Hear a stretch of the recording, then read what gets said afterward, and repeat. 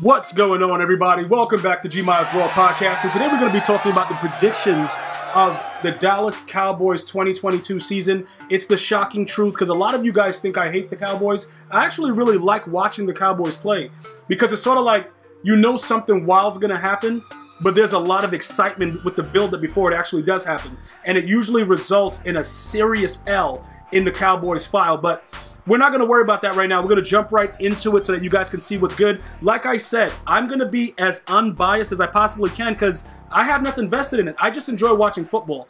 Usually I'm right, but it's not because of, like, you know, I know a team sucks or I know a team is good. It's just that I have a feel for what it is. I've been watching football so long.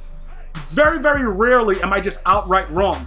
Like, you'll be able to see certain things that go into it. So, yes, the Dallas Cowboys, they don't usually perform well, and they are a team that's more prone to getting L's in their file, but that has nothing to do with these, like, the way I'm going to go ahead and rank them right now. If you disagree, that's why it's so fun. Somebody wanted me to rank the Cowboys, and that's what we're going to do. So let's jump right into it and see what's going on. We're going to start off with the Tampa Bay Buccaneers. Now, I don't know if I need to say this. A lot of us know who the GOAT is, right? So they're playing the GOAT. The GOAT is mad that he didn't get to the Super Bowl last year because of one blown play by a safety, because the defensive coordinator of the Bucs didn't get the play in, or the captain didn't get the play, whatever it was. But he came back in the second half, and he was one play away from going back to the Super Bowl, because you got to predict that he probably would have went on to win everything. It's Tom Brady, so it is what it is. So I think he's very hungry. And when a lion is hungry, well, usually he sends the lioness out. But, listen, we don't need to talk about nature. The bottom line is the Cowboys are taking an L. Let's go ahead and just slap that L right in their file. Starting off 0-1, let's go. Oh my goodness, week 2, the Bengals. All right, so Jamar Chase and, you know, Joe Burrow made a name for themselves last year. I think they want to show everyone that they're not a fluke. I'm going to go ahead and slap another L directly in the Cowboys file. Now, the Cowboys have the potential to probably beat the Bengals and upset them, but I'm just going to go ahead and think that the Bengals they got more to prove.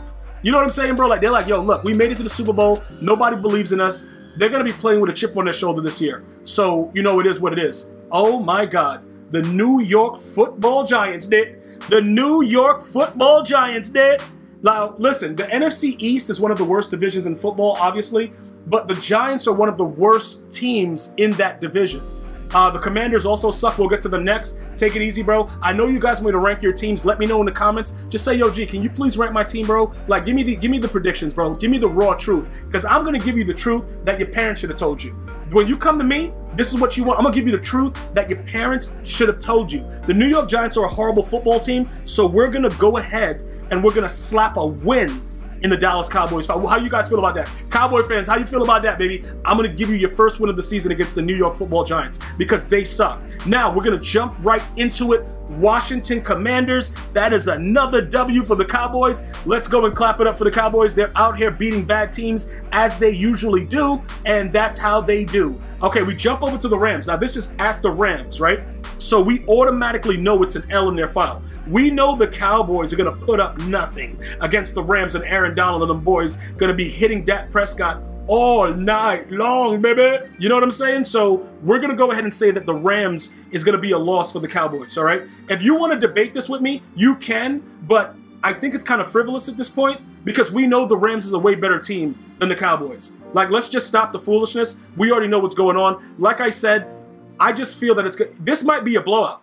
Like, this game right here, this might be a blowout just to kind of show that, yo, Cowboys, yo, look, dude, either fire Coach McCarthy or do something else, but whatever you're doing, it's not working. That's what I'm feeling. The Eagles. The Cowboys have to beat the Eagles, right? But it's at Philadelphia. They kind of snowballed, you know, Santa Claus. I've never forgiven them for that. The Eagle fans, this is going to be a tough game. The division games are always pretty tough. This can go either way. I really don't, like, I'm really, like, kind of stumped on this, bro. Because I really don't know if I want to actually do, you know, I don't know with this, bro. I gotta go ahead and probably say that more than likely, I'm gonna go with the Cowboys. I'm gonna take the Cowboys in that. I'm gonna take the Cowboys. I'm gonna believe in the Cowboys right there. Detroit Lions, like I said, Dan Campbell, Hard Knocks, I'm loving it. They're not a good football team, so I'm gonna go ahead and say the Cowboys should be able to pull this one out, giving them another win. You know what I'm saying, bro? I just feel that it's certain games that I believe the Cowboys just have to win. That's one of them. I don't care how motivated they are. The Cowboys should win that game. The Chicago Bears are in disarray. I'm going to go ahead and give another win to the Cowboys. I don't like what they're doing to Roquan Smith. I don't like it, bro. It looks like they're setting up a culture where dudes just don't want to win, bro. And I don't like it. And I know the Bears fans don't like it because you deserve better. That is a historic franchise. I don't like what's going on because Roquan Smith is a dog. Like, bro, like he's ready to go, bro. And you got the man outright saying that, yo, look, it is what it is. Like, yo, bro, I think the team sucks, blah, blah. Like, dude, we can't do that. This is a real problem for me, and I really just don't like it. I honestly just don't like it. So, you know, we're going to have to probably, you know, just write the Bears off this season unless something else happens. I don't know what's going on, but I don't like it. It looks like a lot of disarray, so I'm going to leave that right there. Week 9, they got to bye, so they can't lose, unfortunately. Then they go to the Packers. I got to give them another loss. I got to give them a loss because Aaron Rodgers is doing all kinds of things, and it looks like it's helping him win games. So I'm just going to go ahead and say that the Packers should win this game. I'm just going to leave it like that. I believe the Packers should win that. The Vikings, I believe that this game is going to be won by the Dallas Cowboys. I'm going to take the Cowboys in this game. I don't think Kirk Cousins and Jefferson have enough. I think that we have to we got to give the Dallas Cowboys some credit because it's not like their roster is really decent. You know what I'm saying? Like their roster is decent and they have a lot of pieces where they can win mostly any game they play. It's just that it's something about them where they just fall at the wrong time. And I don't know what it is. And we have to wait to see how it goes on. You know, Trevon Diggs, we got to see, can he really play defense? Because that's going to be a tough assignment. He's been getting burnt all training camp and getting destroyed, deleted his Twitter. But I believe that he could do something to Justin Jefferson on this day. So, you know, we're going to give them the win right there. The New York Football Giants, that's another win. I don't see the Giants really doing much. So that is what it is. The Colts is going to be a tough team. This is going to be a tough game. The Colts are not a bad team.